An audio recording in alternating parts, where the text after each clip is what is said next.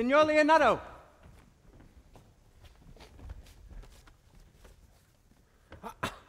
I find in this letter that Don Pedro of Aragon comes this night to Messina.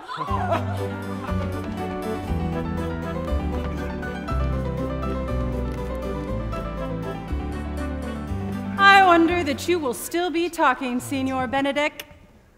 Nobody marks you. What?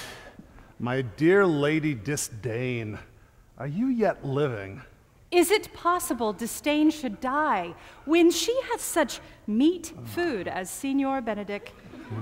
Courtesy itself must convert to disdain if you come in her presence. Then is courtesy a turncoat, for it is certain I'm loved of all ladies. Oh. Only you accept it.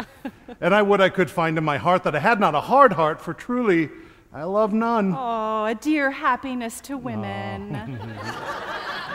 Truly, they would have been troubled with a pernicious suitor. I thank God in my cold blood I am of your humor for that. I would rather hear my dog bark at a crow than a man swear that he loves me.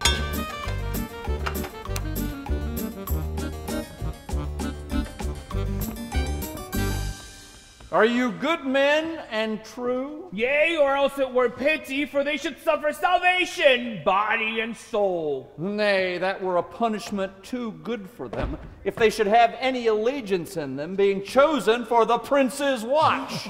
Well, give them their charge, neighbor Dogberry. First, who think you the most desertless man to be constable? You won't kick, sir, or George Sequel, for they can write and read. Come hither, neighbor Seacole. God hath blessed you with a good name.